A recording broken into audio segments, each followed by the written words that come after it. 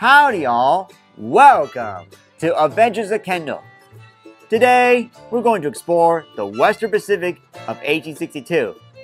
This line was the last segment of the Transcontinental Railroad from Sacramento to San Francisco, and I can't wait to show you the story of this wonderful railroad. So let's get going and get on board the Western Pacific of 1862. While the official construction of the Transcontinental Railroad ended at Promontory Summit on May 10, 1869, it really wasn't the end of the Transcontinental Railroad's construction. The portion between Sacramento and San Francisco had to be completed, and that was helped by the Western Pacific Railroad. Not to be confused with the Western Pacific that was established in 1903 and merged with Union Pacific in 1982, this Western Pacific was formed in December of 1862 by a group led by Timothy Dane and including Charles McLaughlin and Peter Donohue, all of whom were associated with the San Francisco and San Jose Railroad. Opened on September 6, 1869, the Western Pacific operated the western portion of the Transcontinental Railroad. It operated between Sacramento down to Lathrop, California, and westward through Niles Canyon into San Francisco Bay, where it ended at Alameda Wharf. Here, passengers can board ferries to the city of San Francisco or ships heading toward destinations on the other side of the Pacific Ocean. Fun fact, the Western Pacific had a nice fleet of 10 locomotives, ranging from William Mason, Baldwin, Norris, and Lancaster-built steam locomotives. This includes the following. Norris and Lancaster-built Locomotive H, also known as the Sonoma, later became Central Pacific 173. It is also the inspiration for Walt Disney's backyard steam locomotive, the Lily Bell. And Locomotive G, the Mariposa, also from Norris and Lancaster. It is now on display at Travel Town in its last operating appearance, the Stockton Terminal and Eastern No. 1. Check out my episode about Travel Town to learn more about the place. Now that we've learned the history of the Western Pacific connection to the Transcontinental Railroad, let's get going and explore this route together.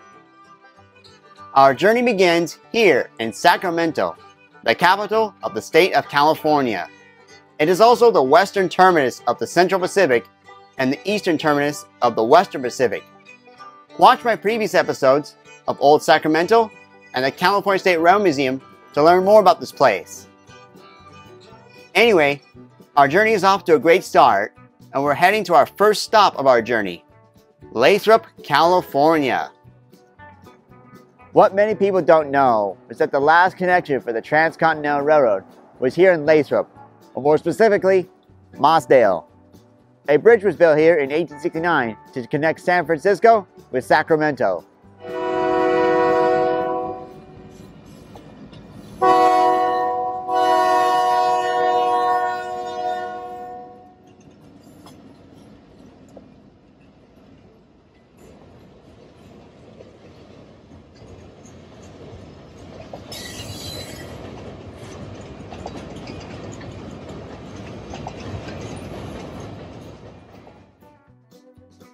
Lathrop was an important junction on the Central Pacific.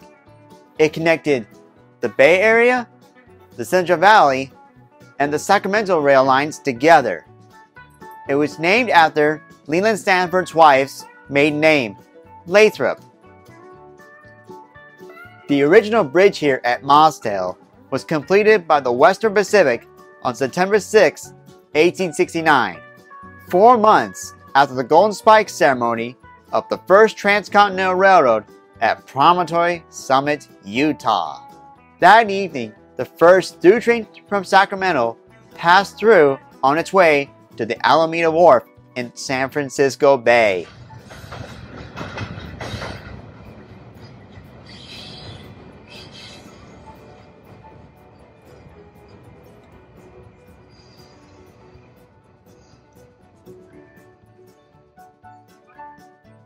The current bridge was built in 1942 and continues to hold up traffic for the Union Pacific as it heads into the Central Valley or heads into the Bay Area while passing through Lathrop, California. Now let's continue on our journey into the Bay Area.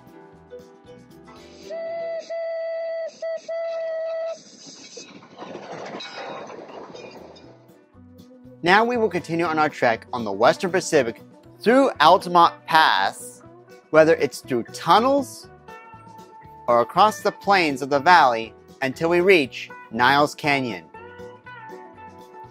Here, the railroad will snake its way through the Niles Canyon along the Alameda Creek until it reaches the Vallejo Flour Mill near the present-day city of Fremont, California. Along the way, it will pass through towns such as Sunol. Here, visitors can actually ride on a section of the old Western Pacific, for this is the eastern terminus of the Niles Canyon Railway. Opened on May 21st, 1988, this 9.2-mile railroad travels between Sunol and the town of Niles, and it's a pleasant excursion railroad.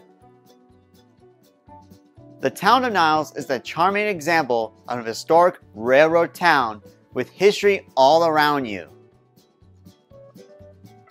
Nice car. We will continue on our train journey right up to the original end of the line, Alameda Terminal.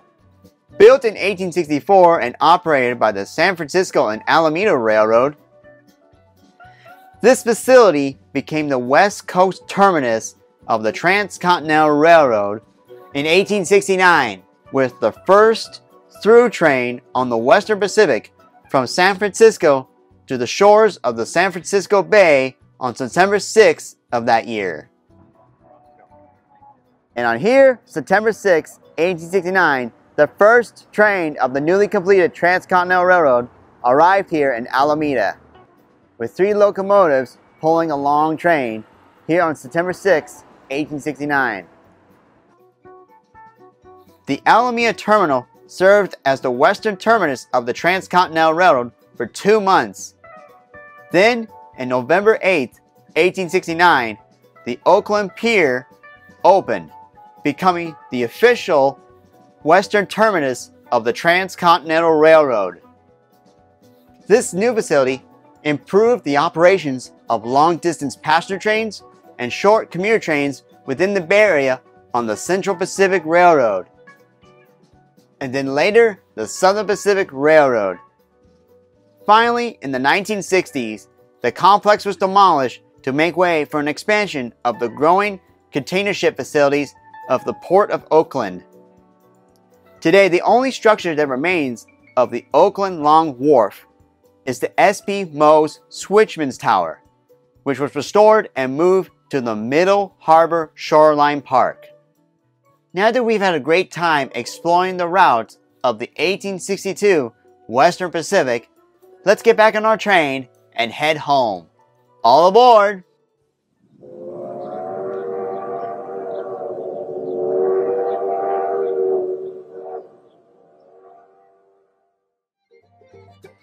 I hope you had a great time learning about the Western Pacific of 1862.